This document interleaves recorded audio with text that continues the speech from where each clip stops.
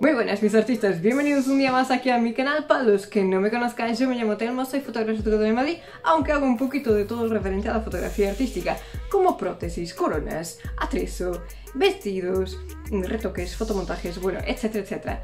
Todo para englobarlo a las fotografías que yo realizo.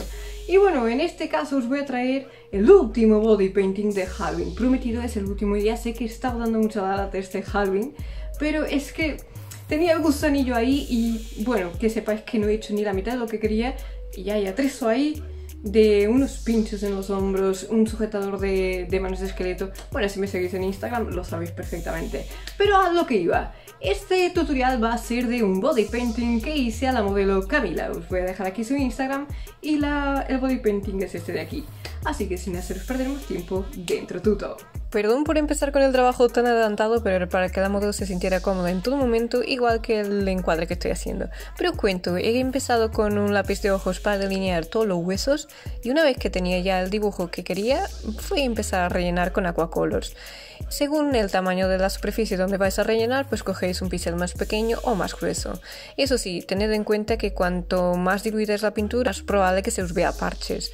Y bueno, también deciros que el blanco es un color que se mancha muchísimo, por eso yo lo estoy haciendo por partes. He empezado primero a pintar el blanco y el negro va a ser lo último que voy a añadir.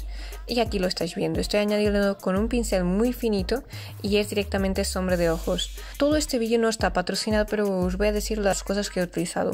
La sombra de ojos es la de Millo, es bastante asequible y pigmenta muchísimo. Y luego los aquacolors que estoy usando son los de Superstar.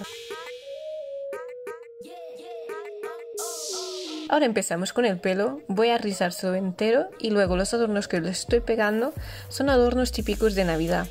Las piedrecitas las puedes comprar en bazares chinos, en AliExpress. Yo la verdad es que compro mi atrezo de todas partes, porque en cualquier tienda donde puedes entrar siempre puedes ver algo que te interese. Así que bueno, os recomiendo que vayáis a Teddy, a Todo a 100, al Tiger, a todos los sitios donde podáis encontrar atrezo, pues bienvenida sea, porque es que hay que pensar en las cosas mirándolas más allá por el lado artístico, porque incluso cubremesas de Navidad pueden ser geniales para coronas, aunque bueno, estaréis pensando, madre mía, ¿en serio? Pues sí, total.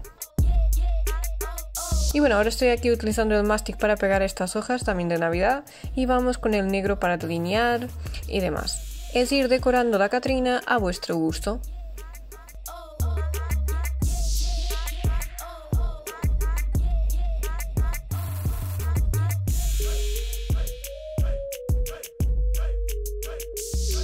Este tipo de pinceles tan finitos son los que yo compro en las tiendas de arte. No están pensados para maquillaje, pero funcionan de maravilla para detalles.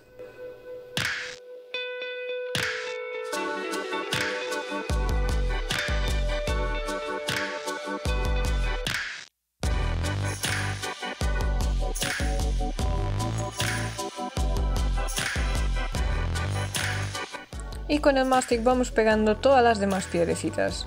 Y así sería el resultado final.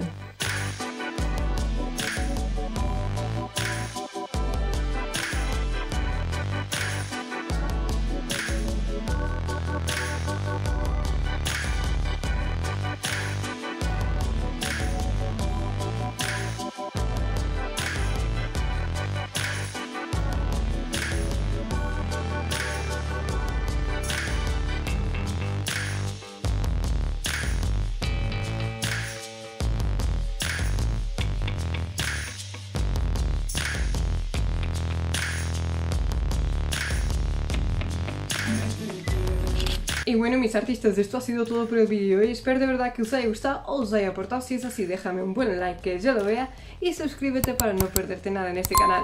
Y también en Instagram, que sepas que estoy las 24 horas, más o menos, por historias dando la lata, consejos, trucos y cosas que no debéis hacer porque ya las cometo yo como error. Por si me quieres seguir por allí, estoy más presente allí que aquí, aunque intento mejorar esas circunstancias. Y nos vemos en el siguiente vídeo para mucho más y mucho mejor.